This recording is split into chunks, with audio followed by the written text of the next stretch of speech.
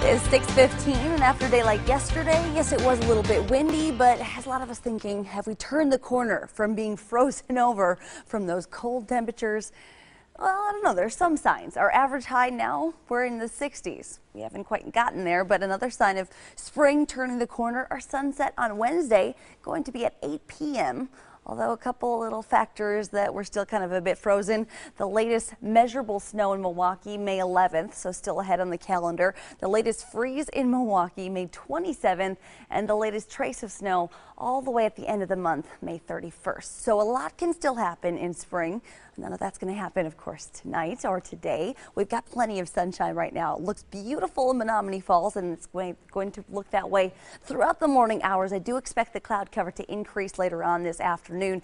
The temperatures won't be increasing so much. 53 degrees, so about 10 degrees cooler compared to yesterday. And yes, cooler than we're supposed to be here in Milwaukee. But the reason behind that, high pressure is going to slide on in, and that means we're going to stay dry, but that'll also swing around the northeasterly wind that has that lake component, so pulling some of that chilled refrigerated air onshore. So lakefront communities today mainly stuck in the 40s. I think we'll briefly catch temperatures in the 50s around 1-2 o'clock, and then we'll dip back into the 40s by the afternoon. Away from Lake Michigan, still looking at low 40s today, and again staying dry until about tonight. Then we'll watch that moisture swing on through. Could be looking at some very light rain showers. Not expecting a whole lot if you see any rain, but that could impact the morning commute, so may run into a few stray spotty showers throughout Monday morning. Then Monday afternoon we dry out, but I think we'll see a bit more cloud cover. Tuesday looking a bit more sunshine in the forecast with light winds thanks to high pressure.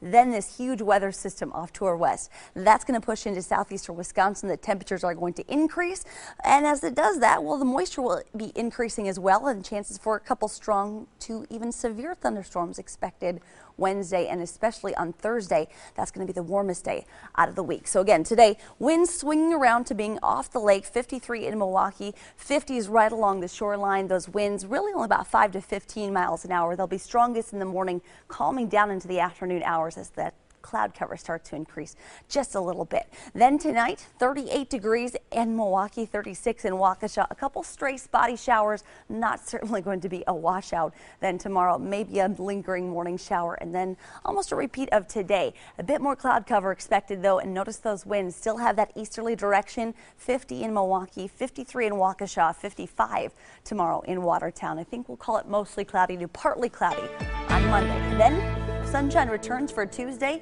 and 60s return for Wednesday as showers and thunderstorms increase throughout the day. 73 degrees still on Thursday. Away from Lake Michigan, looking like 78 degrees with a couple stronger thunderstorms certainly possible. We'll be watching and monitoring that system before it exits by the weekend, which looks to be in the 60s for Mother's Day. Here's Daybreak Sports.